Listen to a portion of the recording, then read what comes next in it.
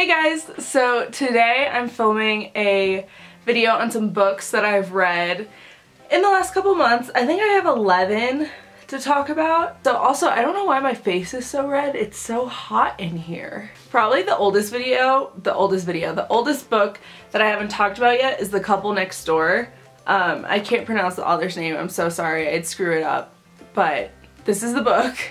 And it basically just follows a couple who leaves their baby at home and then it gets kidnapped. Service level written, if that makes sense. Like, there's nothing like insane about this book. It's like the definition of like a binge book, you know? Like, it's kind of like not super well written, but well written enough where you're like, I can read this in 2 sittings, just because it's kind of just like, you know, like with reality TV, you kind of get that with this book. Although the ending was kind of a little bit more than I expected.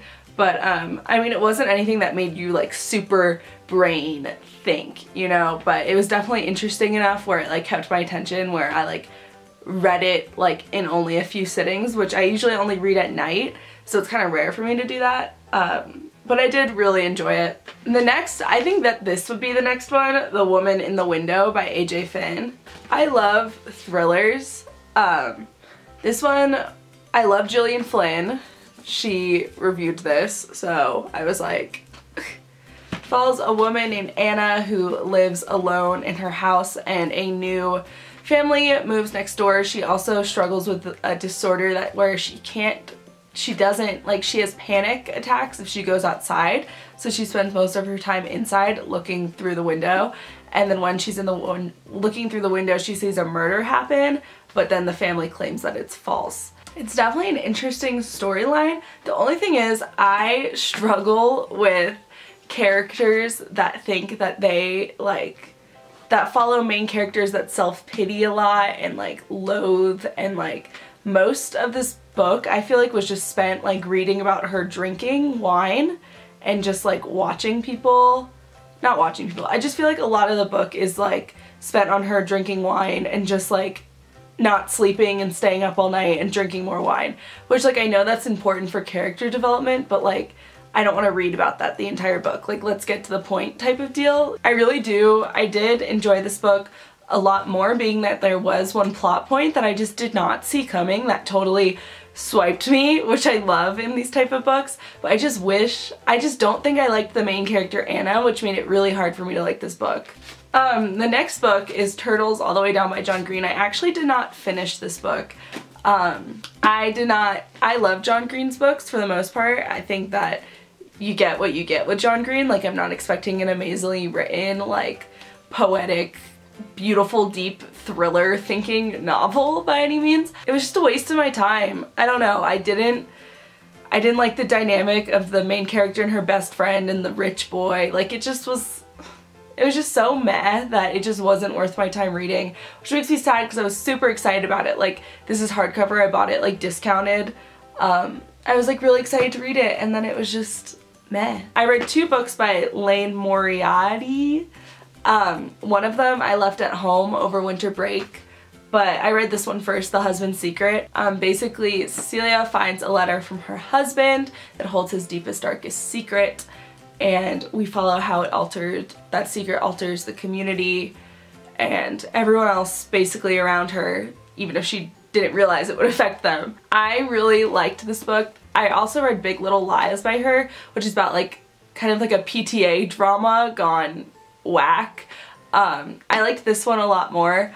I feel like this one, I like how you get to know every single character that she brings up, but it's not a huge book. It's crazy. Like, I love how it switches perspectives. Both of her books did this. They switch perspectives and you really get to know each character that you're reading, which I like because that just brings, like, a fuller understanding to the entire picture. Like, you literally feel like you're involved in the community, especially in this book. And yeah, the only thing with this is I was talking to someone about this book. I was like, that's a really good point. There's zero redemption in this book. Like, a bad thing happens and then it just ends on another bad thing and it's done. And, like, okay, I guess that's, like, different than every other book because most books would, like, resolve themselves with a happy ending, but this one is just like, let's plummet and then plummet some more, so. And then Big Little Lies by her was, like, a PTA on steroids type deal, I guess is what you could say. in a way. That one, I definitely towards the end was like, okay, let's wrap this up, because it did the same thing where you got to know every single character, but then it got to the point where like I wasn't as involved in other characters' plot points, and I just kind of wanted the book to end, because it was about a parent's like group at a like elite elementary preschool, I believe, and one kid was bullying another kid, and then it kind of spiraled out of that about how it all affected the community and relationships between the parents and all those sorts of things. That one, I definitely enjoyed this one a lot more, but that one was also super good. The Woman in Cabin 10 by Ruth Ware.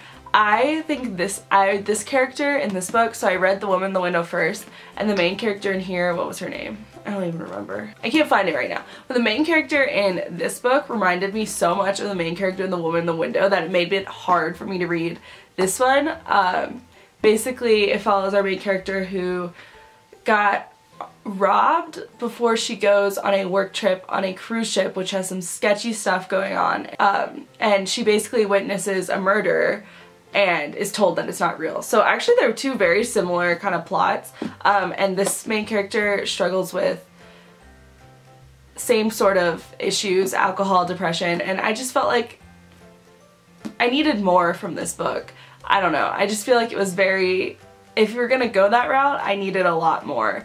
And I finished it after a while. I didn't really want to, but honestly I just had nothing else to read. It's kind of a disappointment. I don't know, I feel like it was super hyped up and then it was just kind of eh. The next book is The Last to Let Go. I swear it sounds like I haven't read a lot of good books, but I promise I have. The Last to Let Go by Amber Smith. I showed this in one of my videos. I also did not finish this book. I got super far. I literally only have 100 pages left, but the beginning was so good. It's about a family whose mom kills their abusive dad, which sounds like a really intense storyline, and it was in the beginning. Like they really focused on that, and then the younger girl, I can't remember her name, Brooke, she finds a love interest, and then that kind of overshadows the entire book, and it just makes it like, it goes from like a really like good message, intense family novel to like a rom-com in like 2 seconds. Not a rom-com because it's not comedy, but like a cheesy romantic movie in like 2 seconds. And it's like, this book didn't need that. Like, yes, let her find her like love interest or whatever, but it doesn't need to be the entire book because there were so many other good elements going on in this book. I just got super frustrated and I didn't finish it. So probably my favorite book I read was The 19th Wife. Also left it at home because I read it over winter break. Oh my gosh, it was so good. It follows two different characters, Anna Eliza Young from Brigham Young's Mormon Church polygamous family. Yeah, she's technically the 19th wife, but really she's like number 52. She also has an autobiography I really want to read. That's when you write about yourself, I'm pretty sure. So there's that, like following her story through the Mormon Church and polygamy, and then it flashes forward to someone who was in the FLDS Church, which is like the fundamental Latter-day Saints church that still practice polygamy, and you follow both of their stories. I thoroughly enjoyed both their stories. I especially enjoyed Anna Eliza Young's, and it just shares the entire story of basically the early Mormon Church to how it cuts off when Anna Eliza dies. And then I think that's how you say her name, or it's Eliza. It's something around those lines. His mom kills someone on their base, for lack of a better word, and she gets put in jail because he's like the head Mormon FDLS guy, and it follows how he's gonna get her out of jail, basically. Or tries to get her out of jail. Super interesting. I loved the book so much. Definitely my favorite book I've read. If you're interested in like historical fiction, you gotta read that one. It was so good. Like, and it was one of those where it was hard for me to separate the line between like, because it's historical fiction, so especially the Anna part, like, yes, it's based off her autobiography, yes, these things really happened, but yes, like this isn't an 100% account of it, so it was like so hard for my brain to distinguish it. I was like, make the line, but like I couldn't make the line. And then the book I'm reading now I also really love. It's Everything I Never Told You. Definitely like it a lot more than I was liking the other book. I read Little Fires Everywhere by her also as well and loved it. The way she writes, it's just so captivating and deep and thoughtful and little detailed, and it's like, ah. So that's my book video. I hope this had some interest to you. I'll see you next time.